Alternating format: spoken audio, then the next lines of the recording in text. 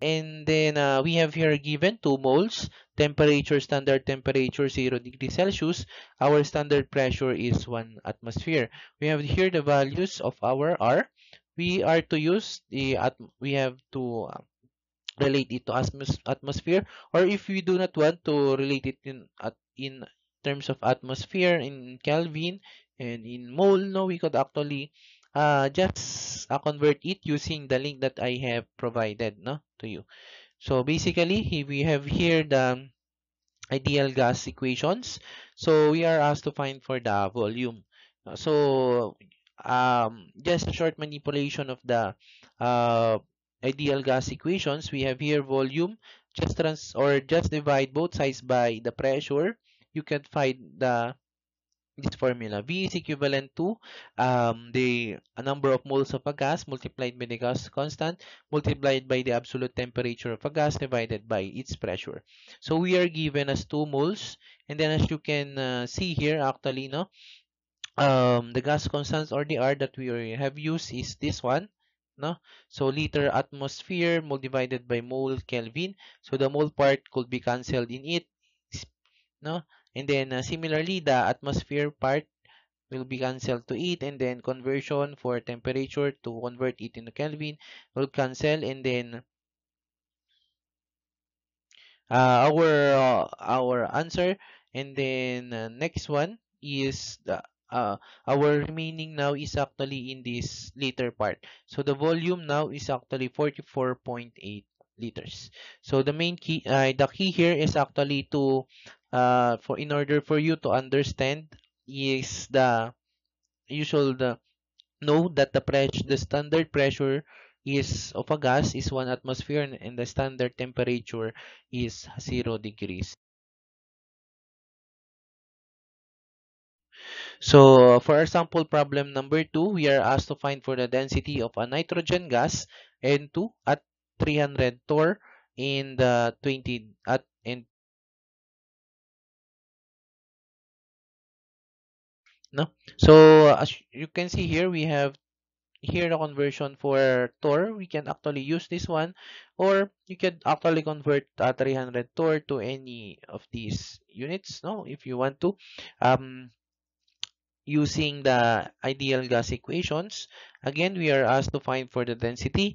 And then in order to find for the density, we should relate it into the density formula, which is mass over volume. And then we have here we all know that mass is equivalent to the molar mass multiplied by the number of moles. So when we say molar mass, so from the given is actually it is nitrogen. So we have to find for the atomic weight of the nitrogen, now which is actually 14, no, 14 grams per mole in order to find for the mass itself. And then just manipulation of the formulas, and then just substituting the mass for this part, and then we can actually find that density is equivalent to the molar mass multiplied by the number of moles of gas divided by V. And then as you can see here, the density has been moved over M. This has been divided by M, no, that remains to NV. We are just actually manipulating the ideal gas equation in order for us to find for the density of the provided, no,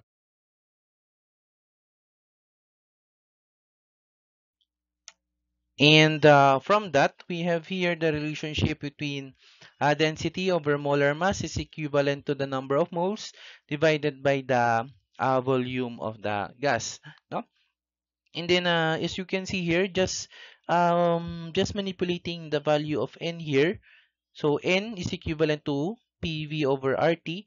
Just plugging in n with this part, so we can actually know the value of P over RT. The V part in this part and this part will cancel out. So therefore, density over the molar mass is equivalent to P over RT. No, and then as you can see here, density M is the same, so we can relate N over V is equivalent to P over RT with the following use. However, on the given problem, no, However, on the given problem, we are given only the molar mass, which can be calculated using the atomic weight of nitrogen. And then from that, n over b, just moving in on, with this part, no, again, no, n over b with this part, so we could actually relate that one, and then just multiplying m to this part, no, m to that part. You can actually see here, just if you want to know that they have the same, no, just plugging in this one, you could actually manipulate the equation. Rho over m is equivalent to p over rt, no, that yields to this part. So this equation is our underlying equation in order to solve the problem number 2, no. So from the given, we could actually use the values of r provided here. However, I will make it a point that we could actually, if you want only to memorize this one, you could do so. No, you could want to memorize only to this one, you could do so. No, anything on this four, and then depending on the given problem, no, if the value of r is given, no, you could actually use that one. So the main point here is actually you can use 62.364 liter torr over mole Kelvin, or just stick to only one value of r in your mind, and then just try to convert it, no. So this conversion factor is on the link on the provided PDF on these slides. So 1 atmosphere is equivalent to 760 torr. So that arise to the conversion of the values which is in this on the first row, no? And then for our molar mass, since we have the atomic weight of nitrogen which is 14, we have subscript of 2, so times 2, no. And then using this one, no, liter atmosphere, and then the temperature 20 degrees Celsius, converting it into Kelvin. So torr will be cancelled out, mole to this one, no? And then Kelvin also, the remaining is grams per mole. That is a unit for density, which is mass over volume. So that is equivalent to 0.46 grams per.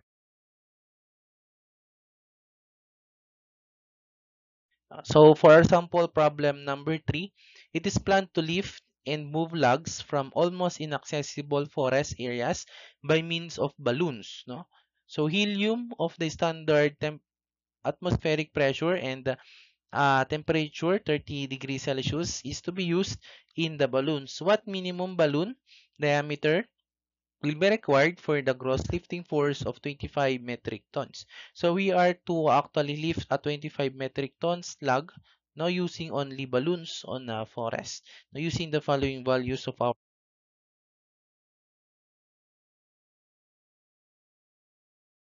and from that we have here the following given based on the um, problem, no. So 1 atmosphere, let us convert it into Pascal, no, from, so 1 atmosphere is equivalent to 101,325 Pascal, and then from Pascal we must convert it into the fundamental SI unit, which is Newton per meter squared. Then we have here the given temperature as 30 degrees Celsius plus 273, that equates to 303 Kelvin. And then as you can see here, here is the equilibrium equations or the equilibrium diagram for our log, no. So the metric tons is from 25,000 kilogram, no. So 25 tons is actually equivalent to 1 metric ton is actually equivalent to 1,000 kilogram. So the this one is can been converted to um, metric ton, no, from metric ton to kilogram. So this is the underlying equations or the equations of the equilibrium, no? So the weight of the log is actually 25 tons multiplied by 1 ton, equivalent to 1,000 kilogram multiplied by the gravity. So we could actually use 25 kilogram G or gravity, and then our summation of forces along y-axis, we have here m of air, G, or the gravity, m of the mass of the helium, plus 25 kilogram multiplied by the gravity. We could actually cancel out both sides by dividing both sides by the gravity, which yields to our underlying equation, which is mass of air is equivalent to mass of the helium plus 25,000. Now, in order to find for the volume, we have to in order to find for the diameter of the following balloon, we need to relate it into volume. No, we all know that volume is equivalent to 4/3 pi r cube, and then from r we can actually solve for the diameter by multiplying it by 2. So twice of r is equivalent to diameter.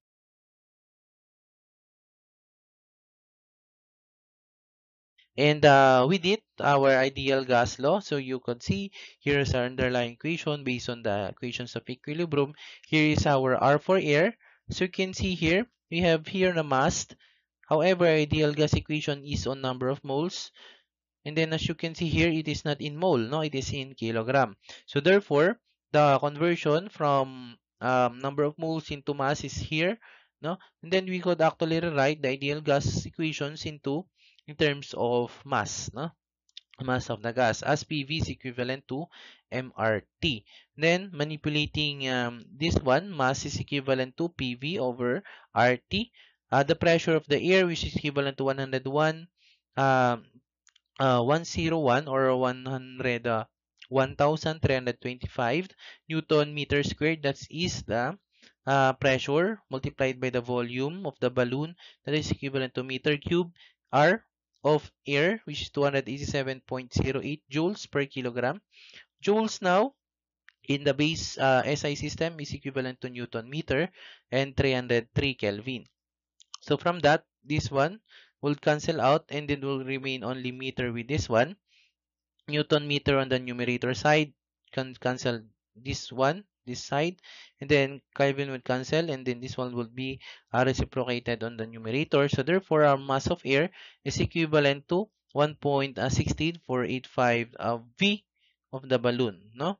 In terms of V.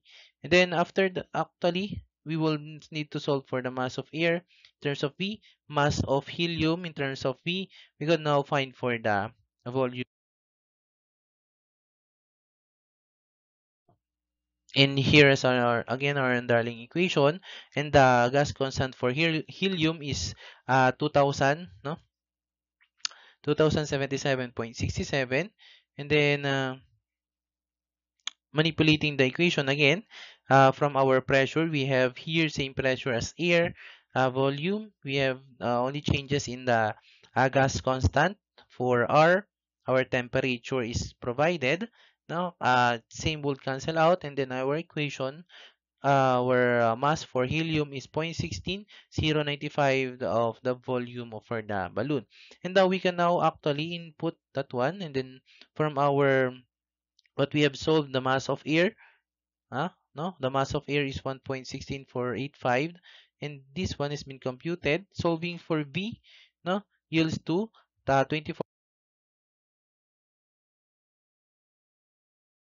That, no, we need to solve using the um, spherical, no, volume of the sphere, is 4/3 over pi r cube, and then solving that one, substituting the volume of the balloon that we have computed as 24,903 meter cube, solving for r, uh, cube root, no, our value now is 18.11 meters, so twice of r is the diameter. So the required minimum diameter for in order for us to lift the 25 the metric tons of lug is 36.20.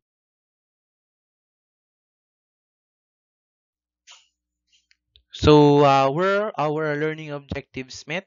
So we have discussed about thermal properties of matter and ideal gas law. And then we have described the heat capacity, thermal expansion, thermal conductivity, and thermal stresses. And then we have said under heat capacity that it actually um, smaller heat capacity can be used for cooking, no, the pan in it or the in the kettle, the aluminum part has a low specific heat capacity, so it could be heated faster.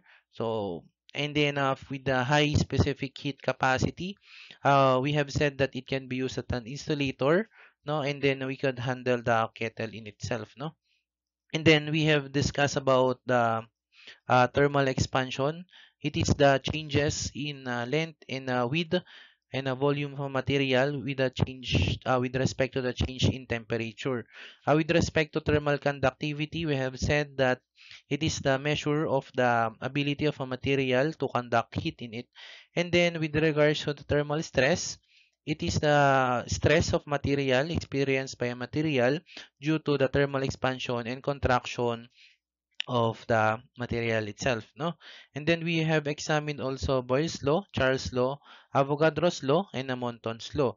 And with respect to Boyle's law, it relates the relationship between it relates the inverse relationship between pressure and volume. With regards to Charles' law, it describes the direct proportionality relationship between volume and temperature. With respect to Avogadro's law, it relates the amount of gas in, no, so the number of gas with respect to volume. And then for the Amontons law, it relates the pressure direct proportionality for the pressure with respect to temperature. Then we have also evaluated problems, three problems pertaining ideal gas laws. Uh, So the first one is to describe the uh, concept on standard temperature and pressure (STP). Second one is to reinforce the ideal gas concepts, and then third one is um, on the concept of conversion from the ideal gas law with respect to N, or the number of moles, into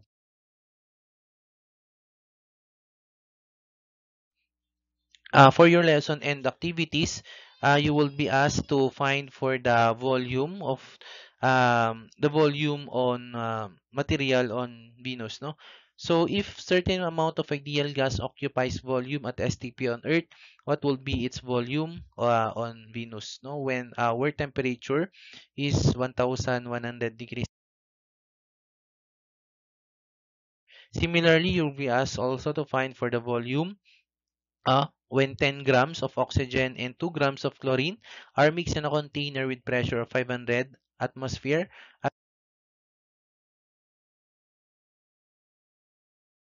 And for your last lesson and activities, also for finding for the volume of the vessel B. No, so two vessels A and B of different sizes are connected by a pipe with a valve. So vessel A contains 145 liters of air at 2,800 kilopascal, 95 degrees Celsius. Vessel B of unknown volume, also, you will be finding for the volume of the vessel B contains at 70 kilopascal at 500 degrees Celsius. So when the valve opened, no, so it is found that we have here the mix pressure of 1,400 kilopascal and the mix temperature is 445 degrees Celsius. So find for the volume at vessel B when the valve is open on the both of the vessels. So this formally ends our presentation for today. Thank you and have a good day.